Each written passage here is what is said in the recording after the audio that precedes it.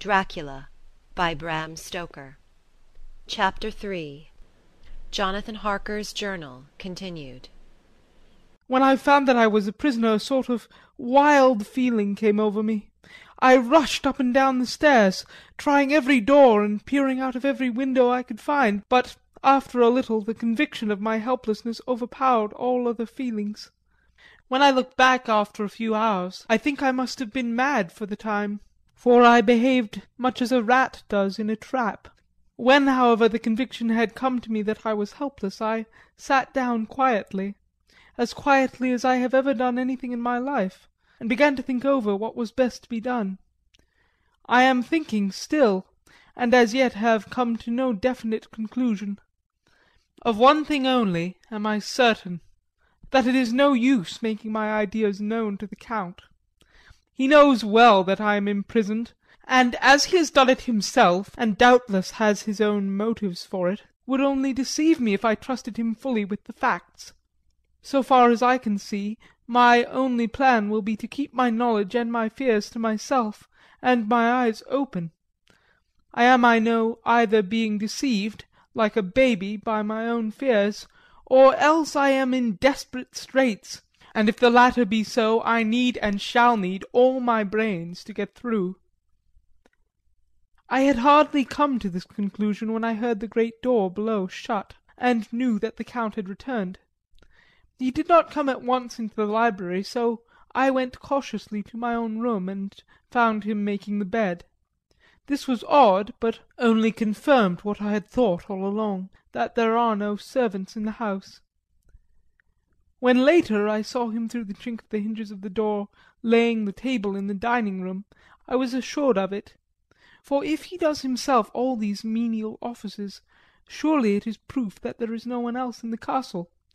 It must have been the Count himself who was the driver of the coach that brought me here. This is a terrible thought, for, if so, what does it mean that he could control the wolves as he did by only holding up his hand for silence? How was it that all the people at Bistritz and on the coach had some terrible fear for me? What meant the giving of the crucifix, of the garlic, of the wild rose, of the mountain ash? Bless that good woman who hung the crucifix round my neck, for it is a comfort and a strength to me whenever I touch it. It is odd that a thing which I have been taught to regard with disfavour and as idolatrous should in a time of loneliness and trouble be of help. Is it that there is something in the essence of the thing itself, or that it is a medium, a tangible help in conveying memories of sympathy and comfort? Some time, if it may be, I must examine this matter and try to make up my mind about it. In the meantime I must find out all I can about Count Dracula, as it may help me to understand. Tonight he may talk of himself, if I turn the conversation that way. I must be very careful, however, not to awake his suspicion. Midnight. I have had a long talk with the Count. I asked him a few questions on Transylvania history, and he warmed up to the subject wonderfully. In his speaking of things and people, and especially of battles, he spoke as if he'd been present at them all. This he afterwards explained by saying that to a boyar the pride of his house and name is his own pride, that their glory is his glory, that their fate is his fate. Whenever he spoke of his house, he always said we, and spoke almost in the plural, like a king speaking.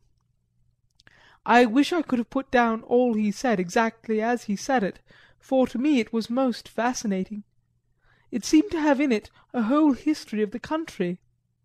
He grew excited as he spoke, and walked about the room, pulling his great white moustache, and grasping anything on which he laid his hands as though it would crush him by main strength.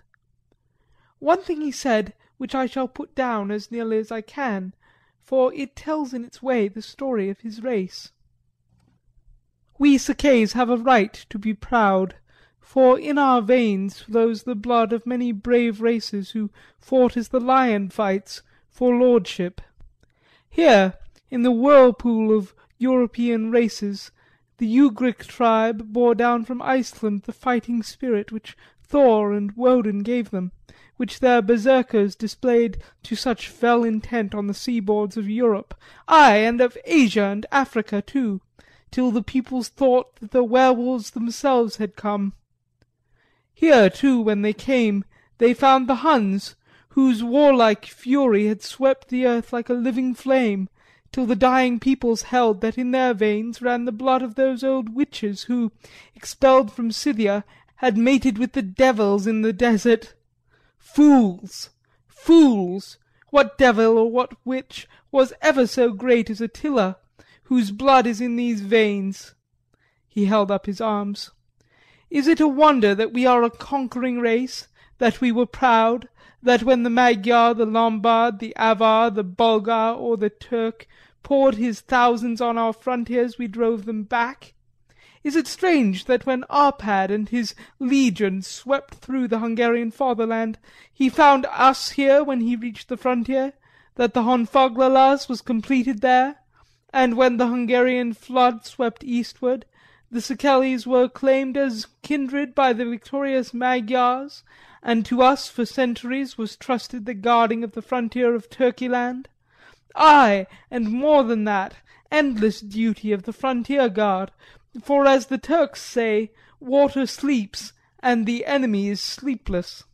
Who more gladly than we throughout the four nations received the bloody sword, or at its warlike call flocked quicker to the standard of the king, when was proclaimed that great shame of my nation, the shame of Kosovo, when the flags of the Wallach and the Magyar went down beneath the crescent? Who was it but one of my own race who as voivode crossed the Danube and beat the Turk on his own ground? This was a Dracula indeed. Woe was it that his own unworthy brother, when he had fallen, sold his people to the Turk and brought the shame of slavery on them. Was it not this Dracula, indeed, who inspired that other of his race, who in a later age again and again brought his forces over the great river into Turkeyland, who, when he was beaten back, came again and again, though he had to come alone from the bloody field where his troops were being slaughtered, since he knew that he alone could ultimately triumph? They said that he thought only of himself. Bah! What good are peasants without a leader? Where ends the war without a brain and heart to conduct it? Again, when, after the battle of Mohacs, we threw off the Hungarian yoke, we of the Dracula blood were amongst their leaders, for our spirit would not brook that we were not free. Ah, young sir, the Szekelys and the Draculas, their heart's blood, their brains and their swords, can boast a record that mushroom growths like the Habsburgs and the Romanovs can never reach. The warlike days are over. Blood is too precious a thing in these days of dishonourable peace, and the glories of the great races are as a tale that is told.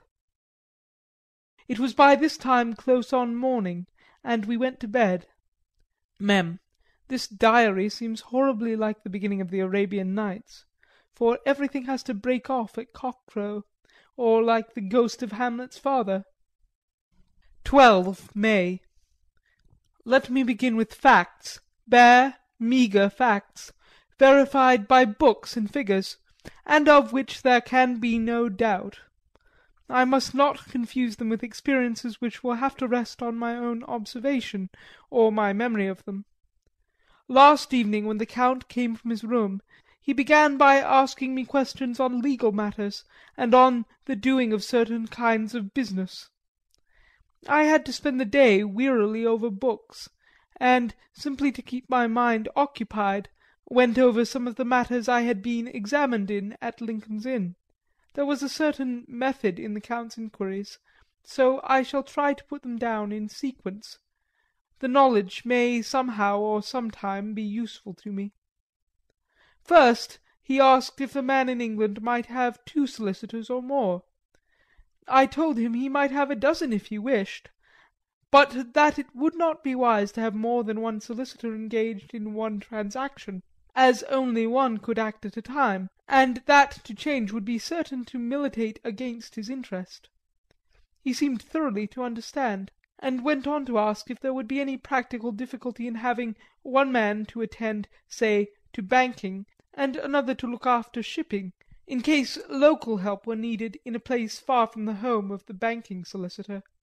I asked to explain more fully, so that I might not by any chance mislead him, so he said, "I shall illustrate. Your friend and mine, Mr. Peter Hawkins, from under the shadow of your beautiful cathedral at Exeter, which is far from London, buys for me through your good self my place at London. Good. Now here let me say frankly, lest you should think it strange that I have sought the services of one so far off from London, instead of some one resident there, that my motive was that no local interest might be served save my wish only, and as one of London residents might perhaps have some purpose of himself or friend to serve, I went thus afield to seek my agent, whose labours should be only to my interest. Now, suppose I, who have much of affairs, wish to ship goods, say to Newcastle or Durham or Harwich or Dover, might it not be that it could with more ease be done by consigning to one in those ports? I answered that certainly it would be most easy, but that we solicitors had a system of agency, one for the other, so that local work could be done locally on instruction from any solicitor, so that the client, simply placing himself in the hands of one man, could have his wishes carried out by him without further trouble. But, said he, I could be at liberty to direct myself. Is it not so? Of course, I replied, and such is often done by men of business who do not like the whole of their affairs to be known by any one person. Good, he said, and then went on to ask about the means of making consignments and the forms to be gone through, and all sorts of difficulties which might arise, but by forethought could be guarded against. I explained all these things to him to the best of my ability, and he certainly left me under the impression that he would have made a wonderful solicitor, for there was nothing that he did not think of or foresee. For a man who was never in the country, and who did not evidently do much in the way of business, his knowledge and acumen were wonderful. When he had satisfied himself on these points of which he had spoken, and I had verified as well as I could by the books available, he suddenly stood up and said, "Have you written since your first letter to our friend Mr. Peter Hawkins, or to any other?" It was with some bitterness in my heart that I answered that I had not, that as yet I had not seen any opportunity of sending letters to anybody. "Then write now, my young friend," he said, laying a heavy hand on my shoulder. "Write to our friend, and to any other, and say, if it will please you, that you shall stay with me until a month from now." "Do you wish me to stay so long?" I asked, for my heart grew cold at the thought. "I desire it much. Nay, I will take no refusal.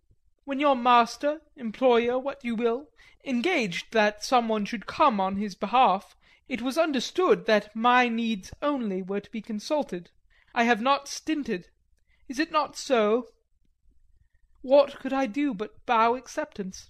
It was Mr. Hawkins's interest, not mine, and I had to think of him, not myself. And besides, while Count Dracula was speaking, there was that in his eyes and in his bearing which made me remember that I was a prisoner, and that, if I wished it, I could have no choice. The Count saw his victory in my bow, and his mastery in the trouble of my face, for he began at once to use them, but in his own smooth, restless way. "I pray you, my good young friend, that you will not discourse of things other than business in your letters. It will doubtless please your friends to know that you are well, and that you look forward to getting home to them, is it not so?" As he spoke he handed me 3 sheets of note-paper and 3 envelopes. They were all of the thinnest foreign post, and looking at them, then at him, and noticing his quiet smile with the sharp, canine teeth lying over the red underlip, I understood as well as if he had spoken that I should be more careful what I wrote, for he would be able to read it. So I determined to write only 3 formal notes now, but to write to Mr. Hawkins in secret, and also to Mina, for to her I could write shorthand which would puzzle the Count if he did see it. When I had written my 2 letters I sat quiet, reading a book whilst the Count wrote several notes, referring as he wrote them to some books on his table. Then he took up my 2 and placed them with his own and put by his writing materials, after which, the instant the door had closed behind him, I leaned over and looked at the letters, which were face down on the table. I felt no compunction in doing so, for, under the circumstances, I felt that I should protect myself in every way I could. One of the letters was directed to Samuel F. Billington, No. 7, The Crescent, Whitby, another to Herr Leutner, Varna, the third was to Coutts and Company, London, and the fourth to Herren Klopstock and Billroth, bankers, Budapest. The second and fourth were unsealed. I was just about to look at them when I saw the door-handle move. I sank back in my seat, having just had time to resume my book, before the Count, holding still another letter in his hand, entered the room. He took up the letters on the table and stamped them carefully, and then turning to me, said, "I trust you will forgive me, but I have much work to do in private this evening. You will, I hope, find all things as you wish." At the door he turned and, after a moment's pause, said, "Let me advise you, my dear young friend, nay, let me warn you with all seriousness, that should you leave these rooms you will not by any chance go to sleep in any other part of the castle. It is old and has many memories, and there are bad dreams for those who sleep unwisely. Be warned, should sleep now or ever overcome you, or be like to do, then haste to your own chamber or these rooms, for your rest will then be safe.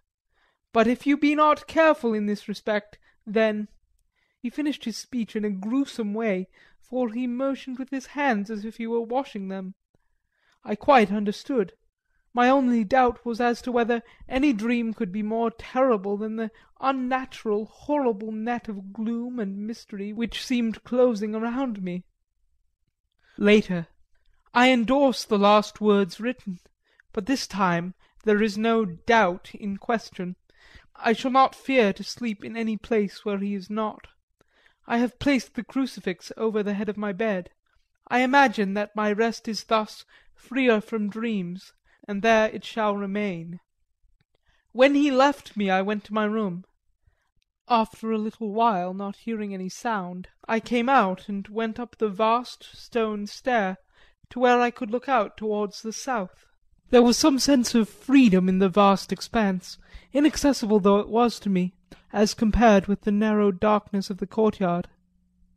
Looking out on this, I felt that I was indeed in prison, and I seemed to want a breath of fresh air, though it were of the night.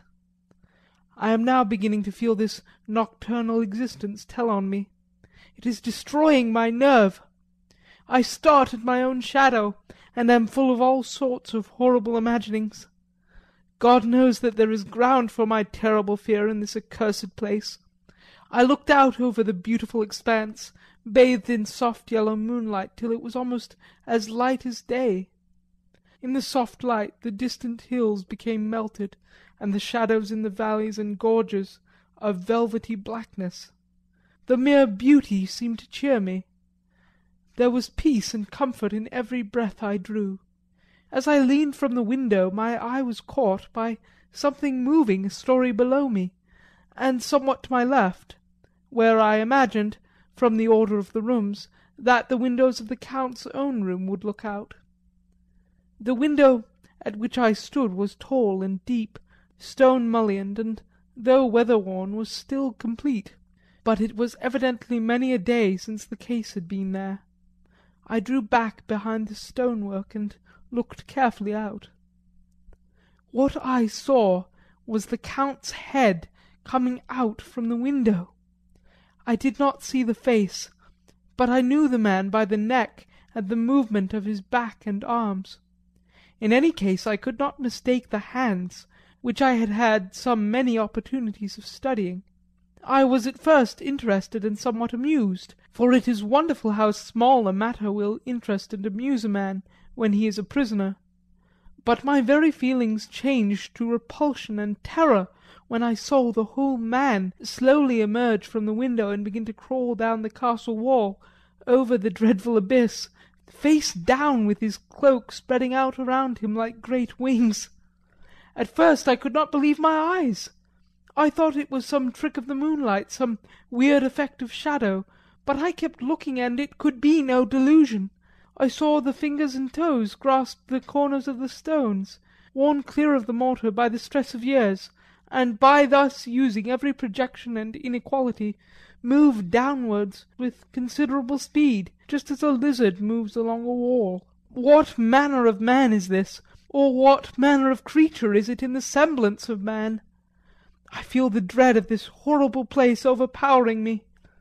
I am in fear, in awful fear, and there is no escape for me. I am encompassed with terrors that I dare not think of. 15 May. Once more I have seen the Count go out in his lizard fashion. He moved downwards in a sidelong way some 100 feet down, and a good deal to the left. He vanished into some hole or window. When his head had disappeared, I leaned out to try and see more, but without avail. The distance was too great to allow a proper angle of sight. I knew he had left the castle now, and thought to use the opportunity to explore more than I had dared to do as yet. I went back to the room, and, taking a lamp, tried all the doors. They were all locked, as I had expected, and the locks were comparatively new. But I went down the stone stairs to the hall where I had entered originally. I found I could pull back the bolts easily enough and unhook the great chains, but the door was locked and the key was gone. That key must be in the Count's room. I must watch should this door be unlocked, so that I may get it and escape. I went on to make a thorough examination of the various stairs and passages, and to try the doors that opened from them. One or two small rooms near the hall were open, but there was nothing to see in them except old furniture, dusty with age and moth-eaten. At last, however, I found one door at the top of the stairway which, though it seemed locked, gave a little under pressure. I tried it harder and found that it was not really locked, but that the resistance came from the fact that the hinges had fallen somewhat, and the heavy door rested on the floor. Here was an opportunity which I might not have again, so I exerted myself, and with my many efforts forced it back so that I could enter. I was now in a wing of the castle further to the right than the rooms I knew, and a story lower down.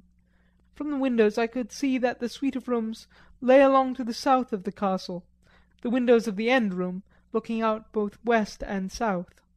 On the latter side, as well as to the former, there was a great precipice. The castle was built on the corner of a great rock, so that on 3 sides it was quite impregnable, and great windows were placed here, where sling or bow or culverin could not reach, and consequently light and comfort, impossible to a position which had to be guarded, were secured.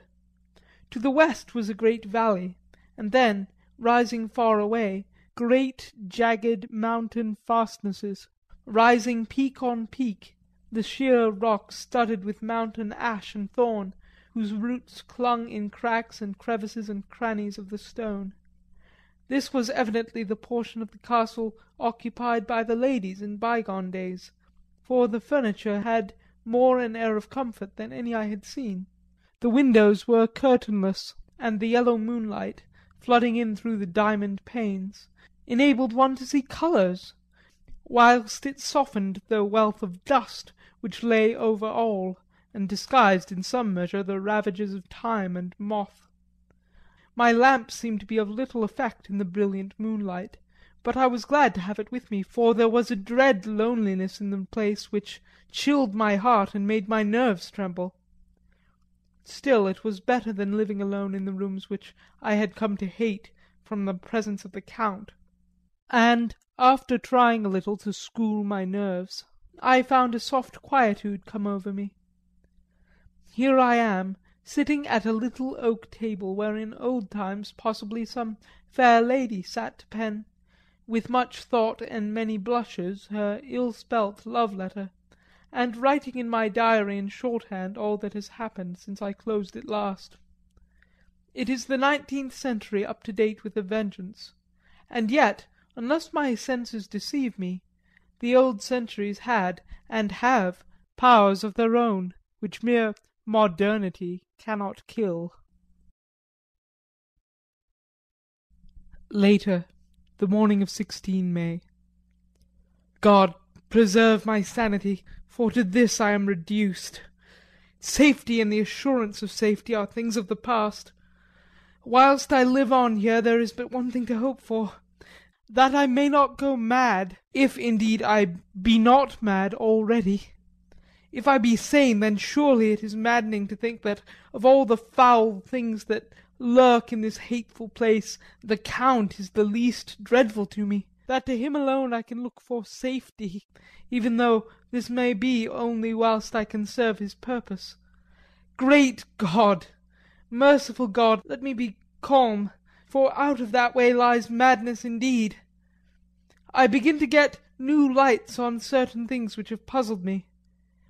Up to now I never knew quite what Shakespeare meant when he made Hamlet say, "My tablets, quick, my tablets, 'tis meet that I put it down," etc. For now, feeling as though my own brain were unhinged, or as if the shock had come which must end in its undoing, I turn to my diary for repose. The habit of entering accurately must help to soothe me. It frightens me more not when I think of it, for in the future he has a frightful hold upon me. I shall fear to doubt what he may say. When I had written in my diary and had fortunately replaced the book and pen in my pocket, I felt sleepy. The Count's warning came into my mind, but I took pleasure in disobeying it. The sense of sleep was upon me, and with it the obstinacy which sleep brings as outrider. The soft moonlight soothed, and the wide expanse without gave a sense of freedom which refreshed me. I determined not to return tonight to the gloom-haunted rooms, but to sleep here, where of old ladies had sat and sung and lived sweet lives, whilst their gentle breasts were sad for their menfolk, away in the midst of remorseless wars. I drew a great couch out of its place near the corner, so that as I lay I could look at the lovely view to east and south, and, unthinking of and uncaring for the dust, composed myself for sleep. I suppose I must have fallen asleep. I hope so, but I fear, for all that followed was startlingly real, so real that now, sitting here in the broad, full sunlight of the morning, I cannot in the least believe that it was all sleep. I was not alone. The room was the same, unchanged in any way since I came into it. I could see along the floor, in the brilliant moonlight, my own footsteps marked where I had disturbed the long accumulation of dust. In the moonlight opposite me were 3 young women, ladies by their dress and manner. I thought at the time that I must be dreaming when I saw them. They threw no shadow on the floor. They came close to me, and looked at me for some time, and then whispered together. 3 were dark, and had high aquiline noses like the Count, and great dark piercing eyes that seemed to be almost red when contrasted with the pale yellow moon. The other was fair as can be, with great masses of golden hair, and eyes like pale sapphires. I seemed somehow to know her face, and to know it in connection with some dreamy fear, but I could not recollect at the moment how or where. All 3 had brilliant white teeth that shone like pearls against the ruby of their voluptuous lips. There was something about them that made me uneasy, some longing, and at the same time some deadly fear. I felt in my heart a wicked burning desire that they would kiss me with those red lips. It is not good to note this down, lest some day it should meet Mina's eyes and cause her pain, but it is the truth. They whispered together, and then they all 3 laughed, such a silvery musical laugh, as hard as though the sound never could have come through the softness of human lips. It was like the intolerable tingling sweetness of water glasses when played on by a cunning hand. The fair girl shook her head coquettishly, and the other two urged her on. One said, "Go on, you are first and we shall follow. Yours is the right to begin." The other added, "He is young and strong, there are kisses for us all." I lay quiet, looking out from under my eyelashes in an agony of delightful anticipation. The fair girl advanced and bent over me till I could feel the movement of her breath upon me. Sweet it was in one sense, honey-sweet, and sent the same tingling through the nerves as her voice, but with a bitter underlying the sweet, a bitter offensiveness, as one smells in blood. I was afraid to raise my eyelids, but looked out and saw perfectly under the lashes. The girl went on her knees and bent over me, simply gloating. There was a deliberate voluptuousness which was both thrilling and repulsive, and as she arched her neck she actually licked her lips like an animal, till I could see in the moonlight the moisture shining on the scarlet lips and on the red tongue as it lapped the white sharp teeth. Lower and lower went her head as the lips went below the range of my mouth and chin and seemed to fasten on my throat. Then she paused, and I could hear the churning sound of her tongue as it licked her teeth and lips, and I could feel the hot breath on my neck. Then the skin of my throat began to tingle as one's flesh does when the hand that is to tickle it approaches nearer, nearer. I could feel the soft, shivering touch of the lips on the super-sensitive skin of my throat, and the hard dents of two sharp teeth just touching and pausing there. I closed my eyes in languorous ecstasy and waited with beating heart. But at that instant another sensation swept through me as quick as lightning. I was conscious of the presence of the Count, and of his being as if lapped in a storm of fury. As my eyes opened involuntarily, I saw his strong hand grasp the slender neck of the fair woman, and with giant's power draw it back, the blue eyes transformed with fury, the white teeth champing with rage, and the fair cheeks blazing red with passion. But the Count! Never did I imagine such wrath and fury, even to the demons of the pit. His eyes were positively blazing. The red light in them was as lurid as if the flames of hell fire blazed behind them. His face was deathly pale, and the lines of it were like hard-drawn wires. The thick eyebrows that met over the nose now seemed like a heaving bar of white-hot metal. With a fierce sweep of his arm he hurled the woman from him, and then motioned to the others as though he were beating them back. It was the same imperious gesture that I had seen used to the wolves. In a voice which, though low and almost in a whisper, seemed to cut through the air and then ring in the room, he said, "How dare you touch him, any of you? How dare you cast your eyes on him when I had forbidden it? Back, I tell you all! This man belongs to me. Beware how you meddle with him, or you'll have to deal with me." The fair girl, with a laugh of ribald coquetry, turned to answer him, "You yourself have never loved. You never love." On this the other women joined, and such a merciless, hard, soulless laughter rang throughout the room that it almost made me faint to hear. It seemed like the pleasure of fiends. Then the Count turned, after looking at my face attentively, and said in a soft whisper, "Yes, I too can love. You yourselves can tell it from the past. Is it not so? Well, now I promise you that when I am done with him you shall kiss him at your will. Now go, go, I must awaken him, for there is work to be done." "Are we to have nothing to-night?" said one of them with a low laugh as she pointed to the bag which he had thrown upon the floor, and which moved as though there were some living thing within it. For answer he nodded his head. One of the women jumped forward and opened it.